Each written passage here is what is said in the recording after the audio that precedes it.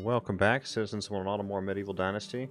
Let's talk about the Apiary, which is a newer building. It's considered to be a animal husbandry building, and you can assign a single worker to it as well as one apprentice. And they will per day make, depending on skill level, 15 to 25 beehive, which then you can use to craft mead or health potions and the like. As you can see here, you got honeycomb. Let's see here. There we go.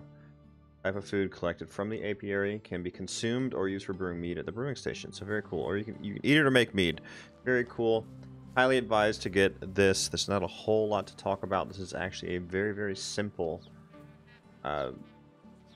item to use. And remember, you will unlock it as you proceed in the farming technology tree, I believe. Yes, right there. There are no additional unlocks here, but this is farm tech. So that is all.